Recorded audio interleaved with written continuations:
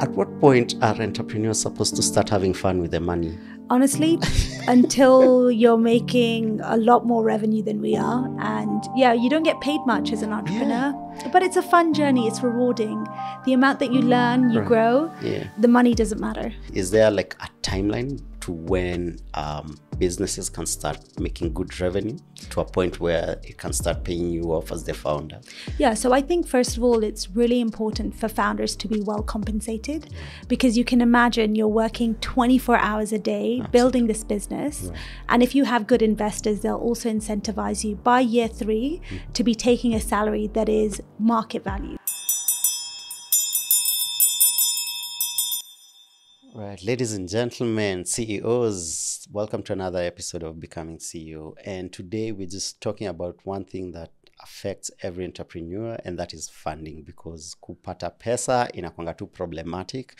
And I'm so excited for the episode that's coming up, because I'm going to sit down with a CEO and co-founder of a beautiful company that has been able to fund and get some funding for her business. And I have recently been introduced to a new initiative. It's called the Visa Everywhere Initiative. And this episode has been made possible through Visa, courtesy of Visa Everywhere Initiative.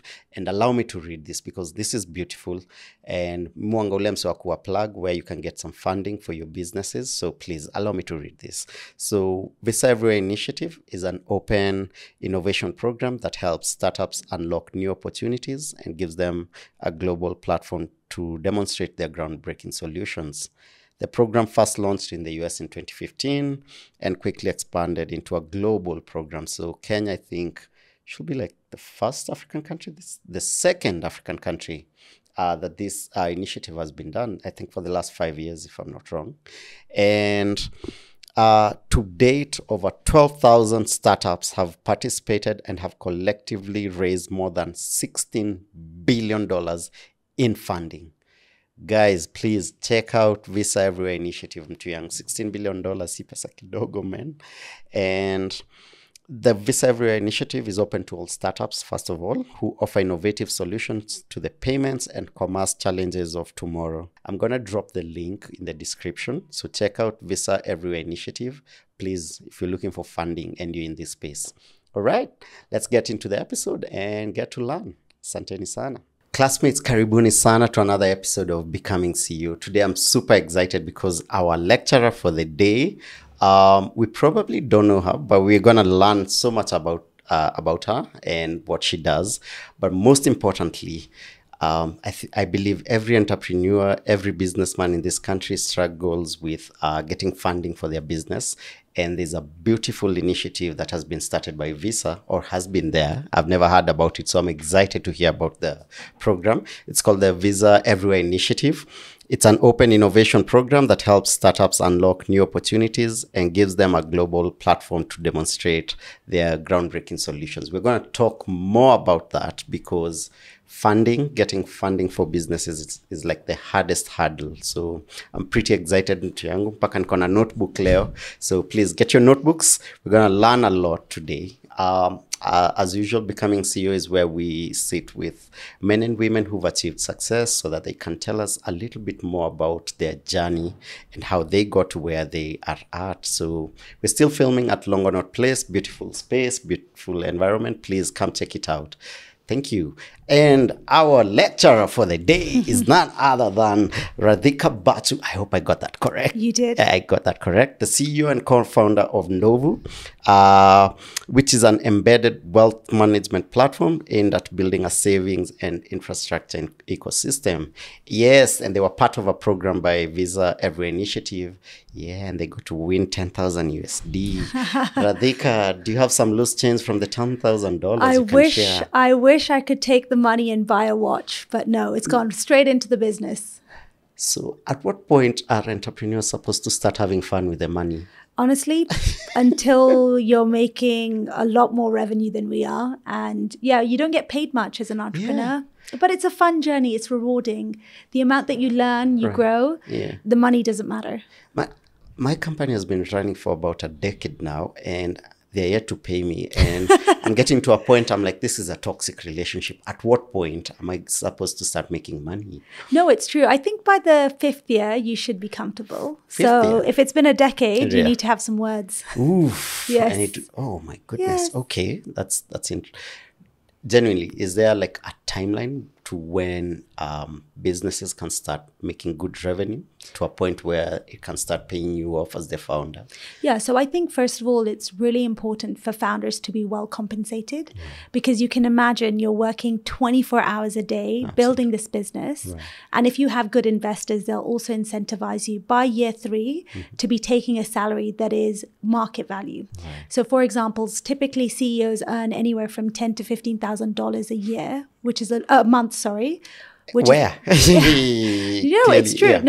They do. Even in Kenya, some really big corporations, really successful startups pay themselves that much. We're not there yet. Philip, please start paying $10,000 to $15,000 a year.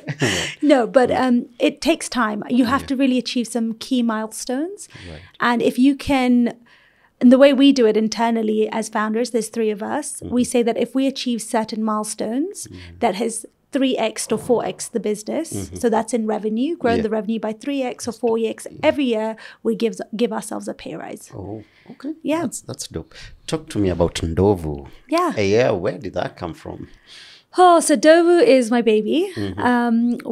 So a bit about myself. I have spent over 16 years in finance. So I worked at Deloitte in the UK, advising large pension funds on how to take the money they have so they can invest it and pay their pensioners. Right. And I realized very quickly that my skill set was not better suited in modeling and behind an Excel spreadsheet. It was very good with people. So I moved over to BlackRock, the world's largest asset manager. Yeah, I know BlackRock. Wow. Yeah. Okay. And there I was very much advising clients, so corporations, pension funds, investment platforms on how to take the money they have, grow it, invest it and grow it, and then they can generate more money or put back more money to the economy. And then in 2019, so I'm Kenyan born and raised, I decided to move back. I used to come back every year. Right. And I can't deny, but this is the best place to live. Great weather, good food, humble people. Right. And so when I got back, I was sitting with a bunch of friends and I asked them, hey guys, what do you do with your savings? I always knew I wanted to be an entrepreneur. I just didn't know what. Okay. And they said, listen, we earn money, but we either hold it in a bank, which is my biggest nightmare. And I'll tell you why later. Okay. Or we actually, we just have it in Kenya shillings. And that's when I got thinking. So if I'm going to do something, or create a business, it could be around savings and investments. So giving people, the everyday Kenyan, access to global markets, locals as well, but through your phone. Because Philip, or can I call you Philip or Phil? Philip. Philip. Okay, Phil. Phil, you can think Kenyans are getting busier by the minute. So finance is something that you should be doing. Right. But it's something that you don't know much about. Yeah. And it normally falls at the bottom of your to-do list. Right. So we wanted to make it easy for the everyday Kenyan, easy and simple, for the everyday Kenyan to start their investment journey so they can achieve their financial goals. Right. And of course, I didn't know how to start a business. I'd worked corporate for 16 years. Yeah. And I'm a little bit lazy. So I thought, what's the quickest way to learn how to start a business? I sat with lots of CEOs. I just went for coffees. It was, cold messaging on LinkedIn. You'll be surprised how many people answer. Oh, wow. And I just went for coffees with these CEOs and asked them, how did you get into this? And how did you build your business? And then I heard from another friend of mine who said, why don't you join an accelerator program? And what these accelerator programs do is they put like-minded people in one room. Right. And within six weeks, they tell you how to build a business. And they teach you all these incredible learnings that you would have learned if you went to an MBA. And at that time, I didn't have 2 years. I really wanted to get my hands dirty. Yeah. So I joined an accelerator program. And on day 3, I was making phone calls to my network to say, hey, would you invest in global markets or the local markets? And how much would you put in? So we created this not a fake, but a very simple website that said, if you had the opportunity to grow your money by 12% on the dollar, would you? ? If so, how much would you invest? And during that program, which was 6 weeks, we were able to get commitments of $3.1 million, What? Yes, Oh, wow. $3.1 million.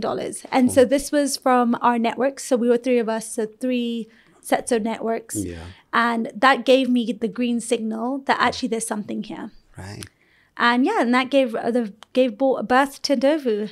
I mean, a wealth management program is not, or company is not a new thing locally. So what makes Ndovu so special? What sets you apart from the other companies? Yeah, so I think three things. Right. So firstly is that we make it simple and easy to help you get started. Right. So like financial literacy, it has not been taught at school. Right. A lot of us graduate, we start earning big salaries, big relative, you know what I mean? We Yeah, start yeah. earning a lot of money because we've never had money before, but we don't know how to budget. Yeah. We don't know how to save. No one teaches us these things. And for us, what we do is when you first get started, we bring you along the financial journey. So, Phil, you'd come on the platform and we would ask you a series of questions to understand what is your ability to take risks based on your lifestyle, not what you think it should be, but what is your personal unique ability. Right. And then from there, we'll tell you, okay, Phil, you're a balanced investor. So why don't you start investing slowly in a money market fund, in the government, the getting of government infrastructure bond. And then as you build your portfolio, we say, okay, now is a great time to invest in the S&P 500, which is a global market. Right. And so the first thing we do is provide financial literacy. Secondly, we make it simple. Okay. Our KYC takes 60 seconds. Okay. Which means you don't have to do paperwork. Traditionally, the model was you have to go see a fund manager, speak to an agent. They sign lots of forms. You give them photo ID. We've made it all digital. So we're making it easy. And then lastly, we're the first company in Kenya that allows you to invest in global markets with as little as 5,000 shillings. Before this, only the rich had access to global markets. Right. If I came back here, I needed at least $25,000 to get access to global markets. And I definitely did not have $25,000. So that's what we do. We make it simple, easy, and it's definitely affordable. We have the most competitive fees in the market today.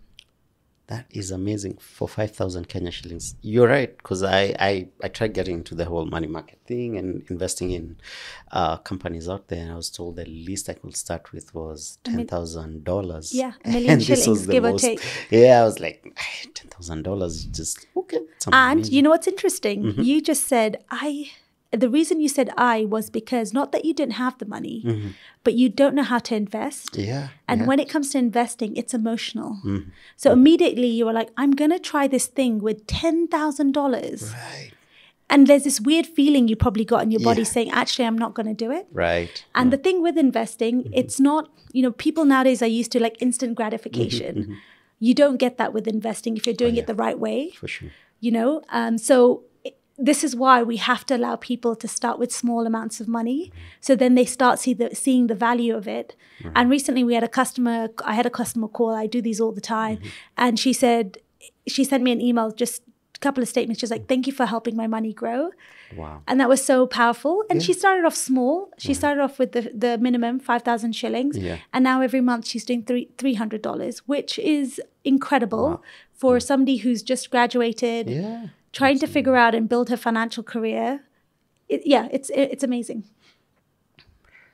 Do the traditional money market funds in Kenya work? Because I tried the NSE. I've done it for almost 15 years. I don't think it's giving me the returns I'm looking for. Oh, okay. So I have a very different opinion. So the money market funds work. So for those of you who don't know what a money market fund, it is a fund whereby you invest small amounts of money that is invested in low risk, cash-like instruments, which will give you an average return of 8 to 12%, depending on the fund that you choose. Right.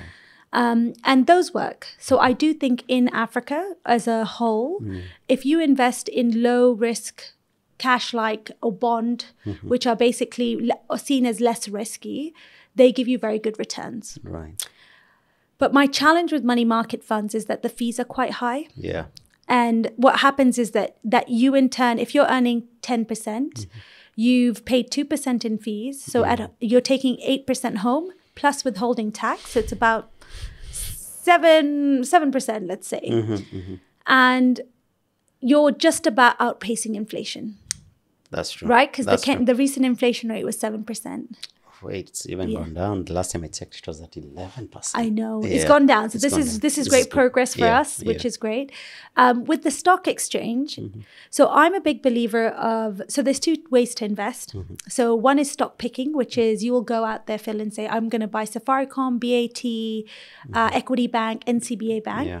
That's stock picking because you're saying from what's available in the market, Right. I'm going to believe that these 5 companies are going to be the best performers. Yeah. That works really well if you are a financial expert that knows how to analyze market data, has done this for a while. But what we do at Dovu is we do fund investing, which is like the money market fund. So in Kenya, you can also get an equity fund, which holds 60 companies that are listed on the Nairobi Securities Exchange.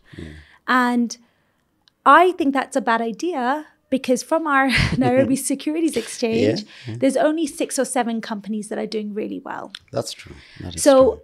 if you look back as the whole index, so the entire market, over the last 7 years, it's underperformed. So what does underperform mean? It's been generating negative returns. So if you put in 1,000 shillings, you're getting 800 bob back because it's not performing well. What do you think is the cause for this? Is it the interest rates that were introduced? Was our NSE running mostly from foreign funds, and then they stopped investing? What's happening there? So I actually think I think fundamentally we have some really good businesses in Kenya. Yeah. And we do have the GDP growth that we see. So our economy has historically grown month on month. Yeah. I think that Kenya or Africa is 7 years behind India. And you all know that India has done super well. There's been significant growth. And we do have the potential if we have the right regulatory bodies, corporations supporting different types of SMEs. And, we have the right tax laws, et cetera, to help us grow. So I think the challenge with the NSE personally is that there's not enough liquidity.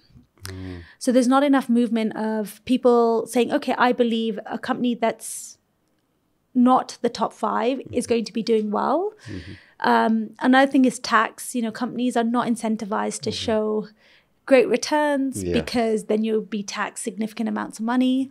Right. So I think we just need to see a little bit more flow, and you will then tend to see the performance of all these other companies come up. Right. So it's more around the lack of flow of funds and not enough trading, because there's different elements that drive the price up. So one of a company is how well you're performing, but also how exciting are you to other people out there. So let's take Tesla, for example. Everyone knows Elon Musk. We don't really know what he's doing with Tesla. Nope. Right? Like we don't actually know if he's launching a spaceship or he's doing electric trucks now. Yeah. We don't know, but there's a hype around him. And as a result of that, people buy his stock, and that drives the price up. Right. So again, and that's because there's liquidity, there's people trading it, and then you see more movement in the market. And that's what the NSE lacks here. Oof. Okay. Okay. Let's talk about Visa Everywhere initiative. First of all, how did you hear of this program? I'm an entrepreneur. This is the first time I'm hearing about it. Like, how do I need to position myself to get to hear about such programs? So actually, because we're in the fintech space, and of course, Visa is one of the strongest companies in that space when it comes to payments, card issuance. They've always been on our radar. And so through our networks, because we're a fintech, as soon as Visa sent this application, one of my investors actually sent it to me and said, Radhika, I think you'd be great for this program. And we internally had already discussed wanting to work with Visa, MasterCard or the likes in order to help us with cross-border payments. Right. So Dovu is currently live in Kenya and we're regulated by the Capital Markets Authority. But we are moving into Rwanda, Uganda, Tanzania and Zambia. But the payment rails, which is just infrastructure play. So in Kenya, for us to process payments, we're with one partner. When you move to Rwanda, you have to find another partner. When you move to Zambia, you have to find another partner. Right. So for us, partnering with somebody like Visa, who has a footprint across the African continent and then globally makes a lot of sense. And the initiative was for fintechs or other companies to showcase what they're doing and find ways as when and how we can partner with Visa. So for us, it was a natural fit because what we would like to do is create connectivity across the African continent. So if you're sitting in Rwanda and you are very interested in the government of Kenya bond, you can do a direct payment without having to change your Rwandese currency to dollars to then change it to Kenya shillings. So that for us was a key play. And of course, they have strong infrastructure. They're competitive. So we just heard from our networks. And so if you're in this space, my advice would be to be part of groups on WhatsApp. By the way, the power of WhatsApp in Kenya is incredible. Be in a group, WhatsApp. Yeah, that's how you do business here, to the point where I have to now segregate my work phone to personal phone because by the time I'm done with work, I don't even want to message anyone. Because here it's used as a business tool. So just being part of the right groups, people are really welcoming to have you added to them. And then you'll hear about these really exciting events. So what happens in the program? So, you've applied and they've accepted you. What does our program look like? It feels like there's a whole competition that's even, regional across Africa. How did that look? How was that? Yeah, so first of all, we were super excited to be shortlisted. So there was about, and I don't know the numbers, but there was a large number of applications. So there was 5 of us from Kenya selected. And it was really well organized. This is the first, I've done several competitions. This was really well organized. Before we got to the pitch day, I had 3 sessions with a consultant who does pitches for a living. So you went through it, you did your deck, you presented your idea, they fine-tuned it. It made you look at all the offerings that Visa has. So the main ones people know Visa for is payments, but they do a lot more. So they do issuance of cards, they have a merchant payments till numbers where you can pay with a QR code. They have all these incredible products. And so it made you look through their product line to say, okay, where do we see value? And then on the day, we had a pitch rehearsal the day before. It was quite daunting because it was on this big stage. And you with lights and like we mentioned earlier offline, I said, it's not natural to do these things. And then on the pitch day, it was really well organized. We had Meg Whitman and a few other key industry leaders talk about the importance of fintech and how big corporations need to support fintechs to grow, because that's how you bring up new upcoming companies to be larger participants of the market. And then we pitched, and so we won the Social Impact Award because at Dovu, what we help is allow Kenyans, Africans to create wealth slowly and responsibly over time. So that means, and what success looks like to me is that, Phil, I have a mum nurse who works really hard she's got 3 children. And she knows she wants to give them a better life because she's seen so much struggle, always trying to make ends meet. And through Dovu, she can save and invest for their university education. And so when they get to the age of 18, she can send them abroad. And I think that is, that for me, it would be really powerful. That's the impact. That's why I do what I do. It's the most important thing. And somebody like Visa can help us get this nurse lady into the digital economy, because eventually once we partner with Visa, we can offer digital cards. So when her kid does go to university abroad, she can make online payments and be connected globally. And that really changes even your mindset as an individual. Once you're connected digitally, you understand the value of money, what you can do with it. And it's a knock-on effect to bringing them into being financially included. Man, that is such a beautiful thing. I've never thought of that. Like, create a money market fund and just aiming and looking at your kid's future, university. That's brilliant. So I love that. I have a son, Phil. Okay. He's 16 months. 16. Wait. Okay, we'll get to that. How did you go through this competition with such a young baby? We'll come to that. No, so he's 16 months. Okay. And the day that he was born, my husband and I put money away every month for him. It's not a lot. We do about, let's say, like $120, which is about 15,000 shillings. Right. And by the time he comes to 18, he'll have $1 million. Because he's investing in global markets, and I don't need to worry about him because we have 18 years to do consistent savings, and we're not just saving it, we're investing it. So on average, markets give you anywhere from 15 to 20%. Some years are bad, yes, but that's the average. And by the time he's 18, he'll have $1 million to his name. And that's a good place to start from. Yeah. And also, any money he gets as, presents, aunties come over, I don't spend it. I just put it into investment account. Wow. And you can do that on Dovu. So I think it's, I know you have children. Yes. Now's the time to start. Oh, yeah, absolutely. I think I'm going to start immediately after this. So a query I've had that's been happening a lot in Kenya and in the startup phase, where we see a lot of startups getting some really good funding. But a few months later or a year later, the startup collapses. I'm wondering what's happening. And you are at a phase where you've just gotten some funding. So what are you doing different so that 6 months, 1 year from now, we're not going to be seeing you in a news item somewhere? So first of all, working really hard. Okay. So it's actually not the startup's fault. I think, building a business in this time, we're in a recession. If we look back in history, when was the time we had a pandemic, a war, high unemployment, high inflation at the same time in the market? It's never happened. So actually, building a startup anyways is hard. Now you add these these big macro things that are out of your control, and then you're asking founders to figure out how to build a business. And that's why they fail. I don't actually believe that they're not good at what they do. Of course, this is a blanket statement. So I'm sure I know we've heard some unfortunate stories, but as a blanket statement, it's much harder to build. If we had started building this business, I'd say 7 years ago, our valuation as a company would have been much higher, would have seen so much more money come in. And to be honest, a startup is about figuring out what works. And in order to figure out what works, you need a lot of money. Because you're running experiments, marketing experiments, on-the-ground events, building and changing your product. This all costs money. And in this time right now, so over the last, I would say 12 months, raising capital from other investors or investors in the market has been very difficult because of all these things going on in the macro environment.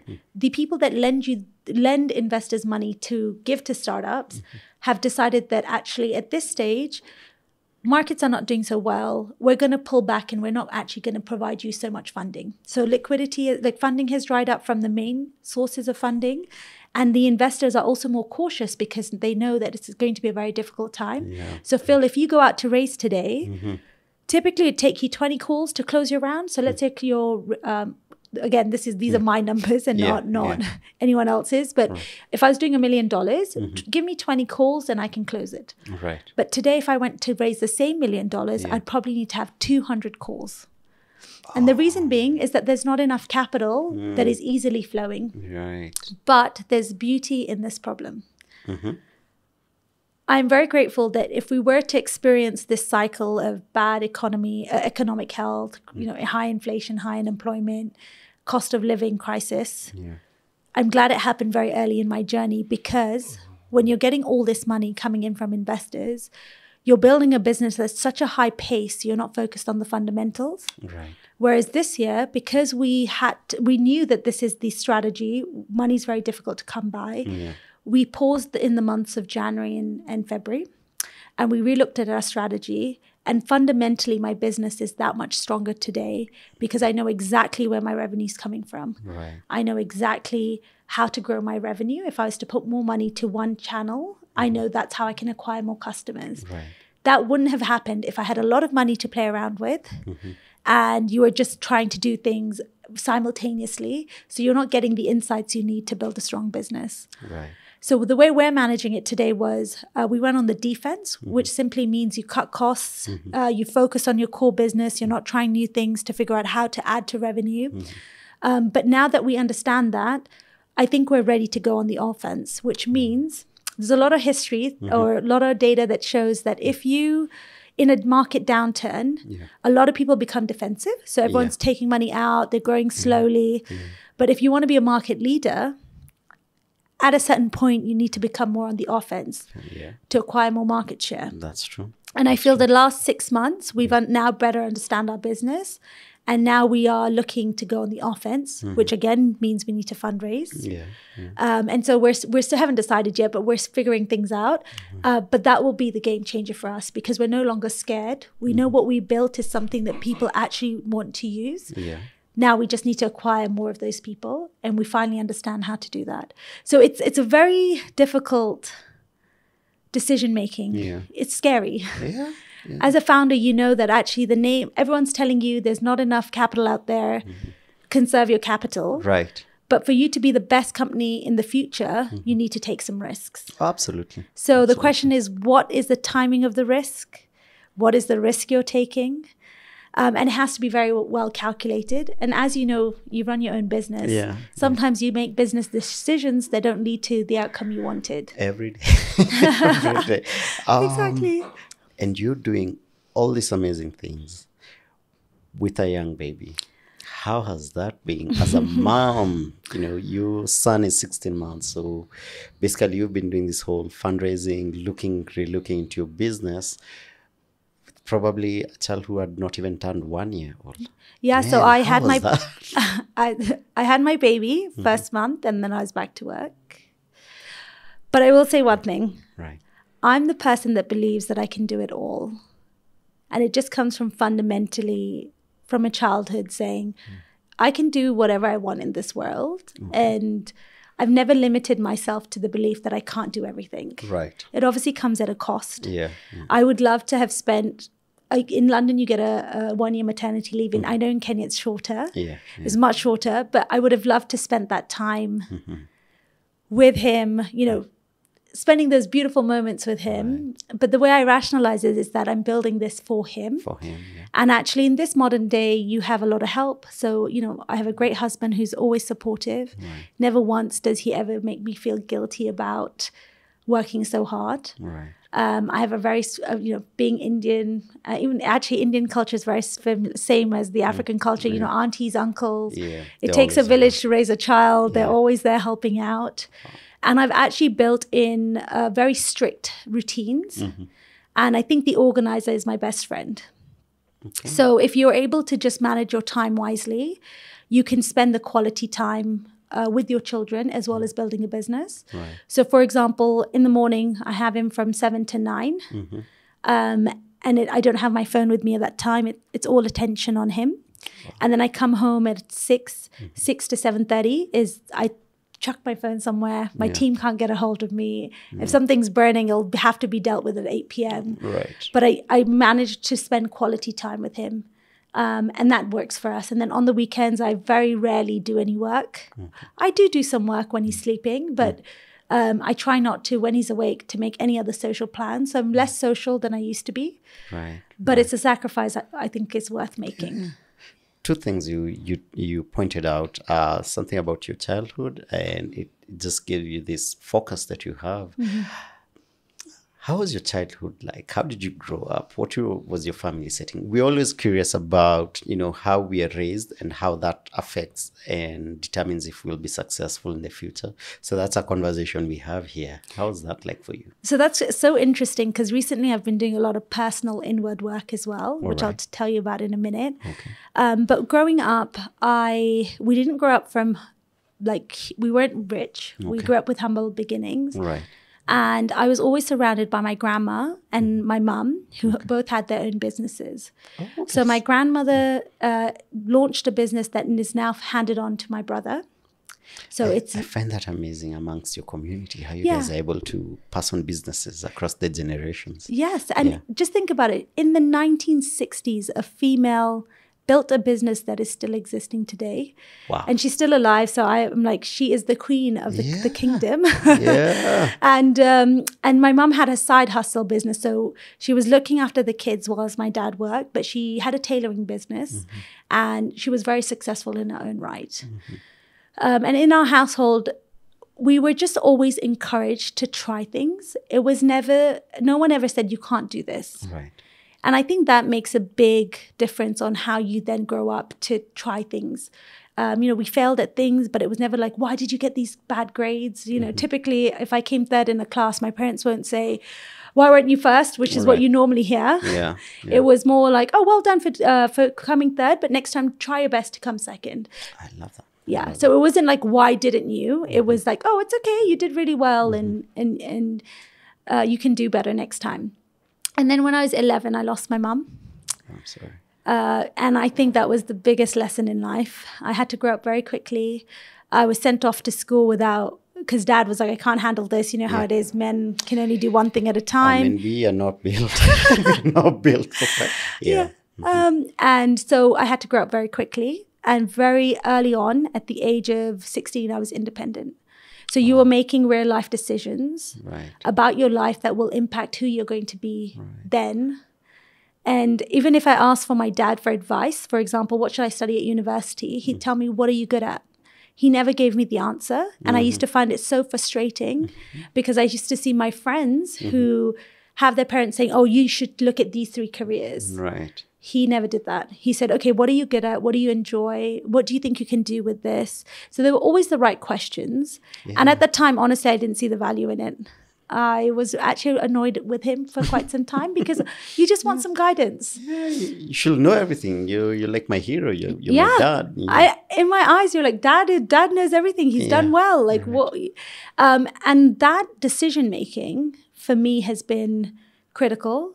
And even today, my husband will say to me, you never take stress. I don't know how you do it, but you're never stressed. And I said, because in my mind, I don't think anything can't be solved because I was never brought up to believe that you can't do this. Right.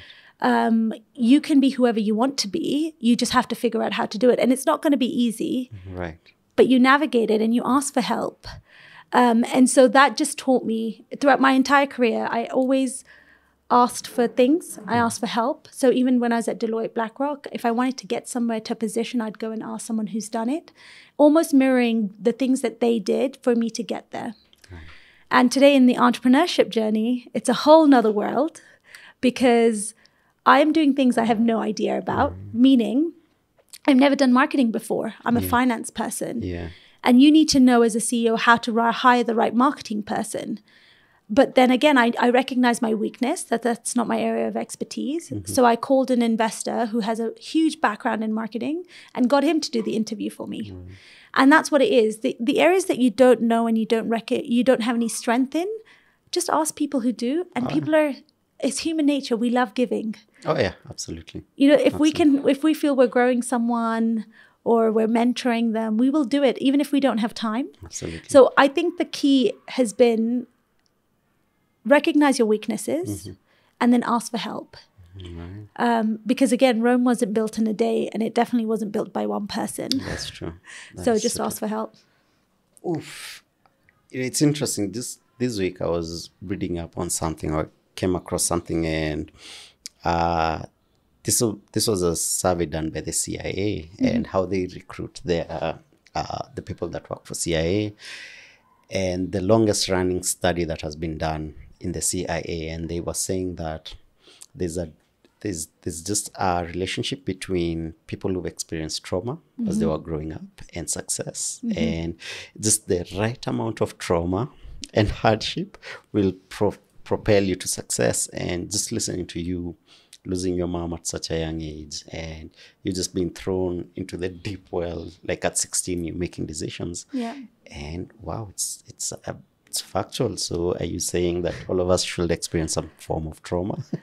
No, I wouldn't wish that on anyone. No, but I do think it makes you resilient. Yeah. It does. It makes you are just a different person.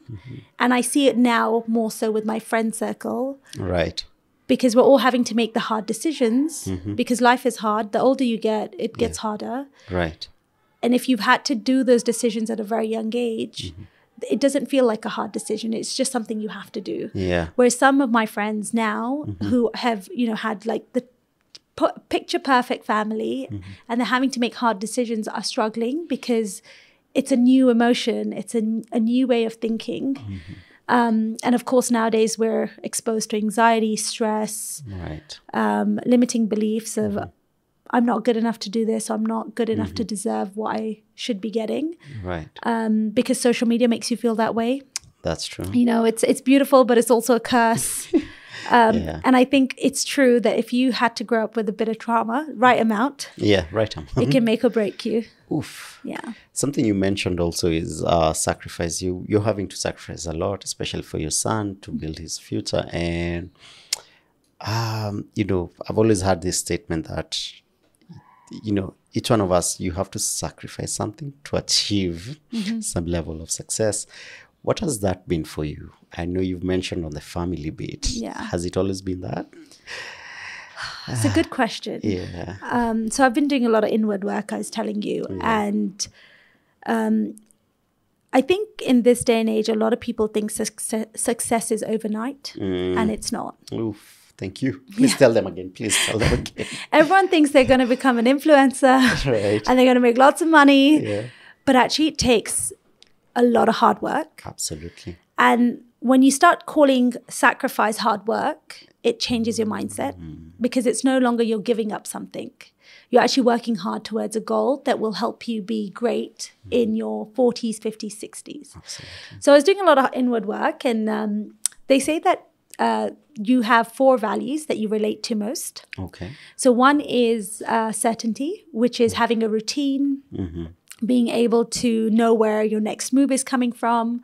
We all relate to all these 4 values, but we prioritize it differently. Okay. The second one is significance. Like, you want to leave a legacy behind. You want to be the smartest person in the room. You want your friends to think you're the smartest person. You want, so it could be different things. So these are just examples. Yeah. The second one is variety, which is like you want to try new things, a new restaurant, you want to travel a lot. There are good ways to do this and bad ways, but I'm only talking about the good ways. Yeah. You want to grow in your career constantly. And the last thing is love and connection. So you need certain types of relationships to be going well in order to be happy. And so I've been doing a lot of inward work to say, okay, what are my 2 key values? And they change over your lifetime, over what you're doing. Right. And at the moment, I could say significance and variety are really important to me. So I want to make something of myself. Okay. And that might have come from the fact that when I was young, you know, I lost my mom when I was really young. I had to grow up in an environment where I always felt, you know, we were studying abroad. You never really belonged. Yeah. And if you're successful, it gives you significance. Right. And so everything that happens in your childhood makes you to value one more than the other. That's true. And the other thing is growth for me. So if I couldn't be doing a corporate job anymore, like doing the same thing day in, day out and not learning would be very difficult or different. And so at the moment, I'm sacrificing in my mind love and connection because I'm not spending that much time with my family. Right. But what this exercise helped me do was identify that. And ideally, I want to move a little bit more towards love and connection. Okay. And so every decision I make now is based on, okay, does this add to significance or variety? So if it's going to be certainty, I can say no to certain things. Right. But then I can fine tune it towards saying, okay, I want to spend more time with my family. And I do a lot of, it's really structured. My calendar is structured. Right. It's weird, but my husband and I have alone time. We have date night. Oh, that's amazing. Yeah, we have family day, and we don't let anything else come in the middle of it. Right. And I think that's what really helps you say, okay, if I'm going to sacrifice this part of my life, I know in the future I'll get my time back. And these are the sacrifices I'm willing to make today, and I'm going to be okay with it when I'm 40. Right. But it takes a lot of self-work. Oof. Yeah, it's quite deep. Sorry about that. No. I love it. I love such conversations here. So what's the most difficult decision you've had to make in your journey? Like that one decision. Changed everything. Yeah. And you had to sacrifice a lot or something big for that decision. So I think it's spending time with my children. Child. Yeah. My husband's a child too. So, him too. We're always the first ones. Okay. Always. No, so I think it's not being there with your son through his formative years has been the biggest. But from a business sense, actually, when we were setting out Dovu, we had 2 decisions that we could take, 2 paths, So one was to build quickly and get to market quickly, which meant that you would borrow someone's regulation because it's a regulated business, and you would borrow someone's technology to launch a product. Yeah. And along the way, you would then pay these two partners a part of your revenue. Right. Or the second decision was to acquire your own license and to build the technology in-house. And that was a really difficult decision for us to make very early on, because funding, obviously, when you don't have an idea, you have to sell your vision. It's hard to come by. Right. And we knew that if we took this easier route, which is the first one, we can get to market a lot quicker. Right. But at the time when we did the financial economics of the two parts, what we recognized was that even if we grew very quickly, this first route meant that we would be giving away a lot of our revenue. And even though it was faster to market, and this is why it helps to have co-founders who are older. So both my co-founders are in their 40s. We made the decision to take the harder route. And you probably might have seen a meme on Instagram or something saying, you know, the harder route gets you to better lifestyle in the future. The easy route doesn't really get you where you want to be. True. And it's almost like now that is linking back to this one decision. So we decided to do everything in-house. We got our license in 6 months. We built our tech in 6 months, but we weren't generating any revenue. We were just investing in the underlying. And that was really difficult because you could see other market players who chose route A.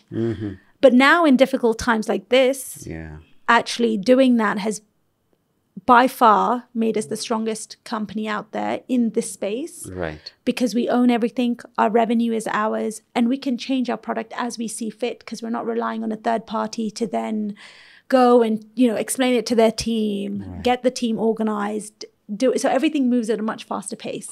But that was actually a very difficult decision to make at the time because naturally you want to take the easy route. And it was just the fact that we're slightly more older in terms of a lot of entrepreneurs are in their 20s, they're still learning. We said that actually in the long term, if we build this business that's sustainable, this is what we would like to have. Not the let's partner with other people and don't really own anything in the end. So yeah, that was a very, very difficult decision to make. Something you've kept mentioning throughout our conversation is how routine you are and how you plan your day to the letter. So how does your day look like? How do you block off your time? How does that work? So I make sure to do something that I do for myself so that I'm happy. I make sure to do... So let's start from when you wake up. How does your day look like? So typically... What time do you wake up? So at the moment I'm pregnant, so it's a little different, but... Well, congratulations. Thank you. But before pregnancy, I'll go through that day because that is my typical day. So I normally wake up at 5:45. I hit the gym. So I go to F45, guys. If you want a morning kick, F45 is your class. It's in Lavington. F45. Yeah, it's a high intensity workout. And that's what I do for myself. So that is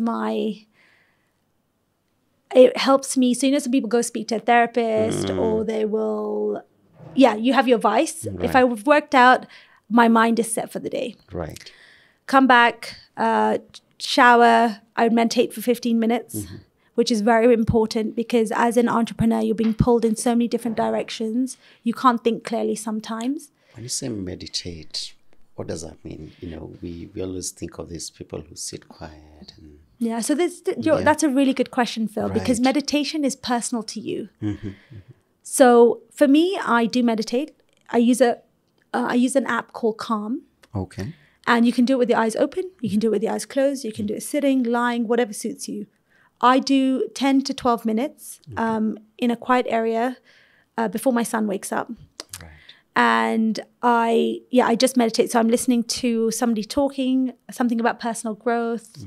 When I was pregnant during my first trimester, my form of meditation was walking in Jaffrey's, but having a podcast and just walking. And I walked for 45 minutes. And that was weirdly calming. It gave you the same effect as meditating. Because you're doing the same exercise over and over again. And you're just walking. I'm not looking at people. I'm just listening. And so there's different ways that meditation can be done. I would say that sometimes it feels, a lot of people say you need to meditate in the morning. So I know some friends who say, I can't meditate in the morning because as soon as I get up, I've got 10 things to do. So sometimes meditation works better actually in the evenings when you've showered, oh, you're just about to go for dinner, like go downstairs for dinner, you meditate for 5 minutes. And it doesn't have to be 10, 12. I prefer to do 10 to 15 minutes. You can do it for 3 minutes. And you build that habit over time. All right. And then obviously I've got that power hour with my son, and he's like, "Mommy," and this and that, and it's just playful. But the night before, I already know what I've got scheduled in my diary. So do I need to be in the office at a certain time? Do I have a meeting? And only recently have I learnt this skill. My team is excellent now. It's taken me, I'd say, 2.5 years to build a stellar team that I trust, and now I delegate. So Phil, the only thing I do is I'm no longer doing stuff, creating documents. And you can imagine at the beginning of the company, you're setting up all the rails. So you're doing a lot. Finally, now I get reporting and I sit there and I ask the right questions. And I think, okay, if there's a blocker here, what else can we do? What phone calls do I need to make? Who do I need to speak to get a different view on this? Right. And that's what a CEO should be doing. Absolutely. Right. But in a startup, at the beginning, you are the CEO, the product manager, the customer service. And it's taken me 2.5 years to get to this position. Wow. So when I look at my calendar, the first question I ask myself is, can I delegate this? I delegate it to the right person. The second question is, okay, does this add to revenue?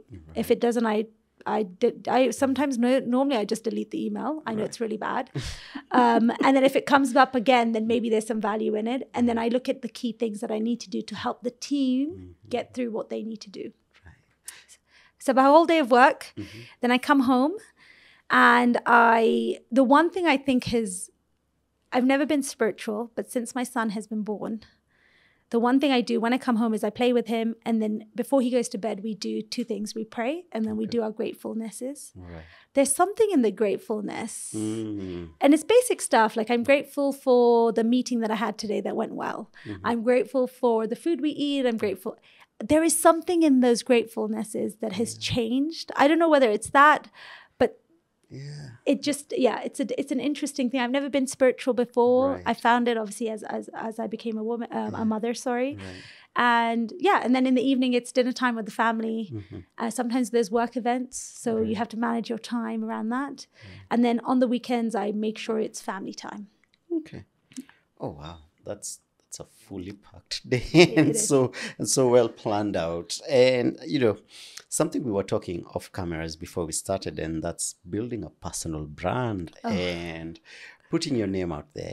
Like, I'm sure the main reason we are even having this conversation is because you're putting the name Dovo out there. Yes. And you're putting yourself out there.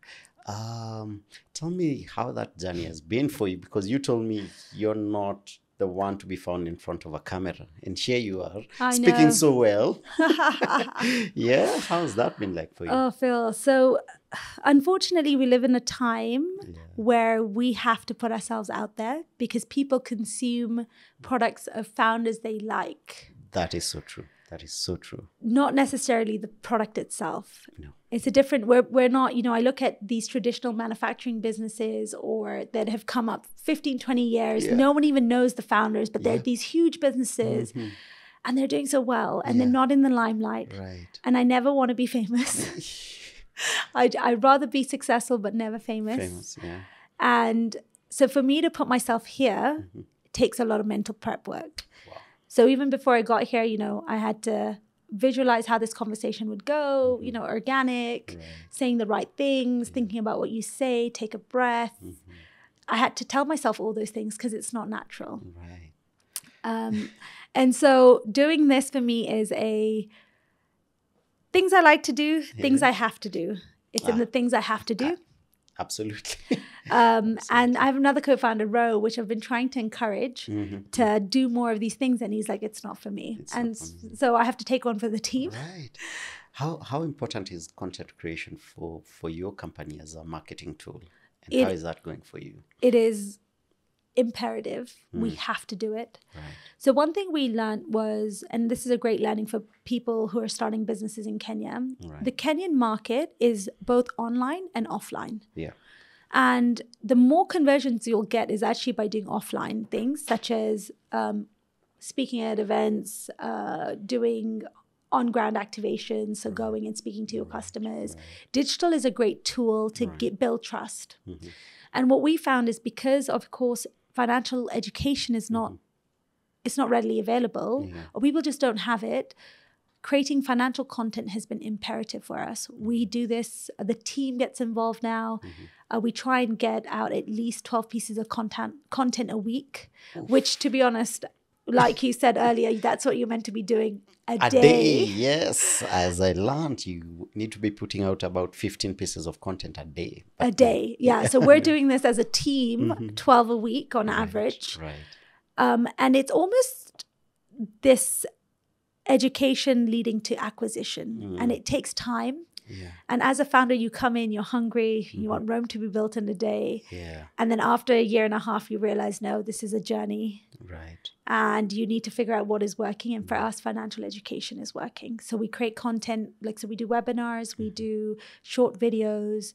We partnered with some big influencers to just disseminate strong financial content into simple ways that people will understand. We just launched our TikTok account because the reality is that 60% of the African population is the youth. So they're the ones coming into financial, coming into the next financial generation, and they're the ones who will be the savers and the investors. So you have to meet them on 4 or 5 different channels. It's hard work. It's a lot of work. I was looking at somewhere. Anyway. But right now, content creators in companies are earning as much as the engineers in the company because they're both equally so important. There's no growth for your company without content creation, and it's a lot of work. So one of my investors told me you need to build the investment platform and then you need to build the media house. You're building 2 companies. That is so true. And actually, that's what it feels like. We spend so much resource time building and creating all this amazing content, which you don't know initially if it's making an impact. But now we can say, yes, it's leading to conversions. But you're still building this investment company. So it's a tougher market. I mean, I have loved this conversation. We could go on and on and on. But Radhika, thank you so much for coming through to Becoming CEO. It's been an amazing conversation. And, I want to grow my wealth. And I think, I'm going to hit you up immediately after this conversation. And I'm going to drop a link on the description. Just check out their website, check out their platform, see what they're doing. Amazing work. I'm also going to drop a link to Visa Everywhere Initiative on the link as well, on the description. Check it out as well if you're a startup, if you're a founder. I think it's a beautiful program if you want to grow globally and be exposed. We've been having the Becoming CEO conversation at Longonot Place. Amazing suit. Come through, check it out. Thank you so much for your time. Thank you, Phil. And you are amazing in front of the camera. Please. Am I? Don't be shy. Well, it doesn't feel like it. It doesn't feel like, no. You're very natural. And thank you so much. Thank you so much for having me. Classmates, see you on our next episode.